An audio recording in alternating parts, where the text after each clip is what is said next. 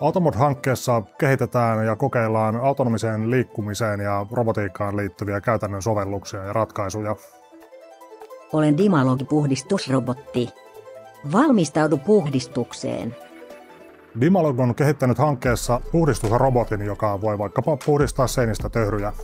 Väsymättömästä robottikaverista hyötyvät tietysti kaupungin kunnossapitoporukka ja välillisesti kaikki kaupunkilaiset. Koska robotin työaika on edullista, on mahdollista käyttää paljon esimerkiksi hellävaraisempia puhdistusmenetelmiä, voidaan säästää vettä, puhdistusaineita ja myös luontoa.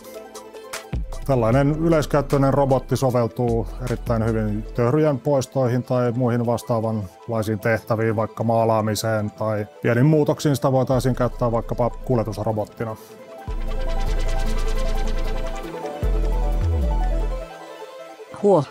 Taasko täällä on töhritty? Puhdistusrobotti on hyvä käytännönläheinen esimerkki siitä, kuinka robotiikkaa ja uusia teknologioita voidaan hyödyntää kaupunkiympäristössä, ja toivottavasti tämä tuo myös kaupunkilaisille uusia ideoita ja inspiraatioita uusien teknologisien mahdollisuuksista. AutoMod-hanke on ollut todella mielenkiintoinen tilaisuus päästä kehittämään uutta teknologiaa ja kokeilemaan sitä todellisessa kaupunkiympäristössä.